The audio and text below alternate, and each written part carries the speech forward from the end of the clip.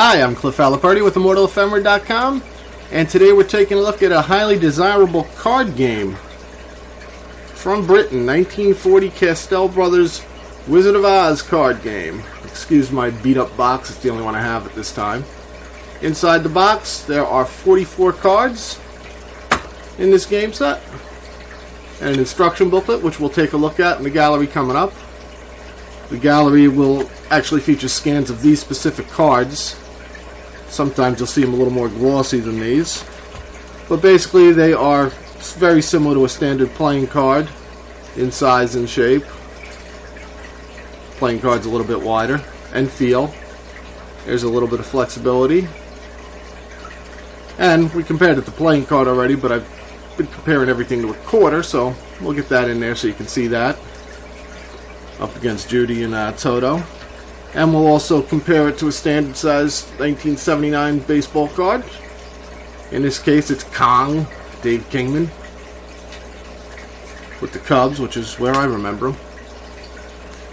44 card, all 44 have colorful scenes just like this one. You're going to see them all. Backs are all the same, so we'll only take a look at a couple of the backs. And here come each of the individual cards. Hope you enjoy seeing them. Judy Garland is Dorothy, and Toto lead off our look at the 1940 Castell Bros. Wizard of Oz game set of game cards. This is a 44 card set issued out of Britain in 1940, and all 44 cards show colorful images from the Wizard of Oz. Here's a look at the backs of one of the cards, which they all look the same. They all have the same design, and we'll see another one towards the end of this gallery. You can see at the bottom the MGM logo with, I won't attempt the Latin, but that's art for art's sake, their slogan.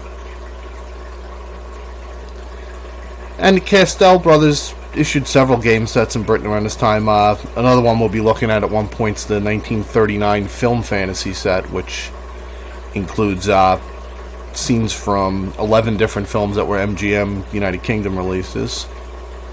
Card number 2. And this is this game actually has 4 suits of 11 cards each. This is the we got a red number on a white background with these. Each of the 4 suits is numbered 1 through 11. Judy and Toto again. There's Billy Burke. Glinda the Good Witch. She's been around. She was around since just after the turn of the century. I was surprised when I started dealing in postcards and I'd see Billy Burke on 1903, 1904 cards and realized it was the same Billy Burke.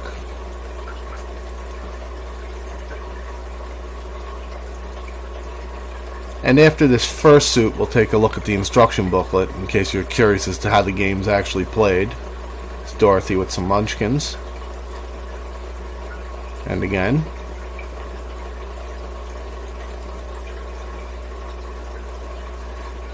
And as I've mentioned before, sets like this, they filled their purpose in that you didn't have a home video copy of the movie to watch. If you didn't want to make the excursion out to the theater, especially for kids, you would have your cards and you'd be able to relive the movie by looking through the cards.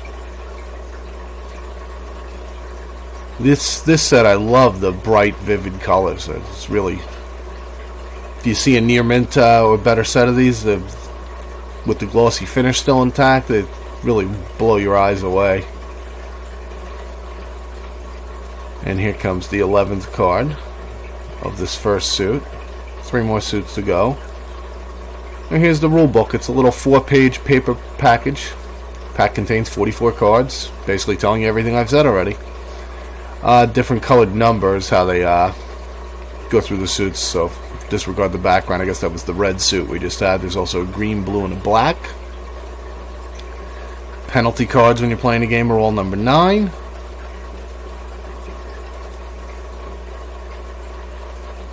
And they talk about the deal.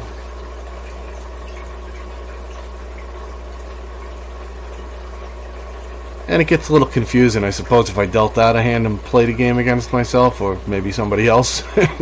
Maybe it would make a little more sense, but I've read through this several times, and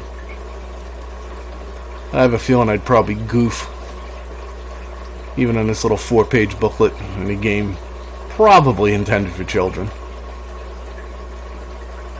Double points scored against the person having the red penalty cards. I believe you're looking to get the lowest score, and whoever reaches 250 points first is the winner. It's so simple, they had room left over for some hints for players. Moving on to our green suit, we have Ray Bolger as the Scarecrow. Light-limbed song and dance man. And there he is with Dorothy and Toto.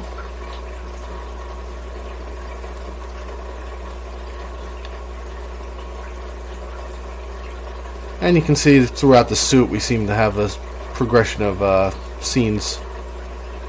It's Margaret Hamilton hovering in the background. The Wicked Witch of the West. She's not in view here. And these are about the size of a standard playing card and the same kind of feel and texture to them.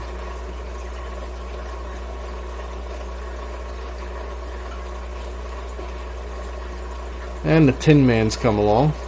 Jack Haley.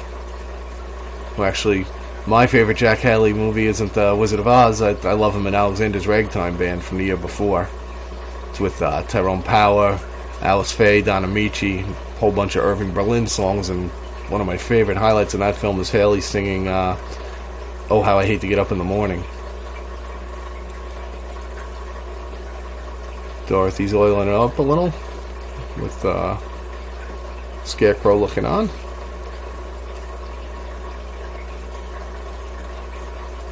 And we're moving along. This is a great shot. A great pose, I guess I should say.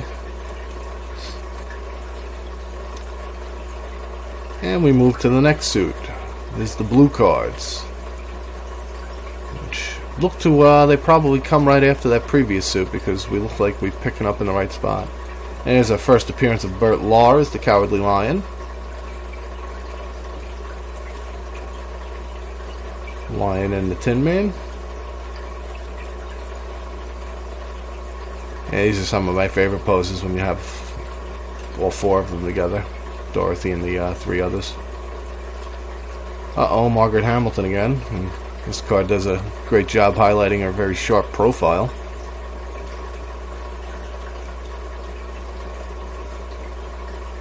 Pretty card. Oh, and there's Frank Morgan. Frank Morgan had been in film since about 1916, and in another gallery in this first series we'll see how he looked in 1916. Older brother Ralph was also in films. Ralph Morgan. He's off in The Who and The Who Done It. If you see Ralph Morgan, he likely is the killer. Frank Morgan, much cheerier screen persona.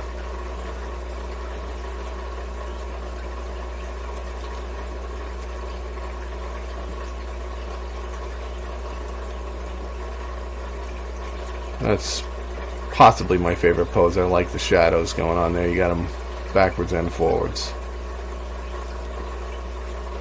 And we move on. I guess this is the black suit. And it's our fourth and final suit. Uh-oh. Yeah. This is obviously a very popularly collected game set. Prices are going to be all over the place. If they're in pristine condition, $200 or $300 isn't out of the question. You can find, you know, since it was something targeted to kids, though, you can often find a more affordable and a little more beat up condition when they were well played with. Still, you're probably going to have a hard time finding it in any shape under $100. Tin Man, Cowardly Lion, Scarecrow.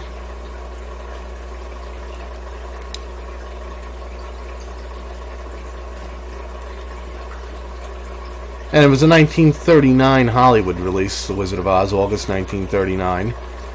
but it didn't come to Britain until January 1940, and that's probably around the time this game set was released.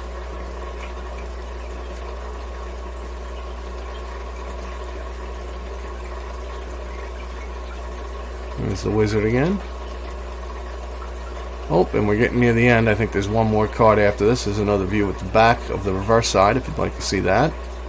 Again, they all have the exact same reverse side, so when you're playing the game you can't see what cards you have. And we finish off here. There's no place like home, it looks to be. And this is the 1940 Castell Bros Wizard of Oz card game. 44 cards. And I hope you enjoyed a look at those old movie collectibles. If you'd like to see more items like those, there are hundreds of galleries and checklists over at the main site at immortalephemera.com. And you can shop for similar items at store.immortalephemera.com. Please subscribe if you'd like to see more videos like this one, and look below for direct links to the main site and the store. Thanks very much for watching.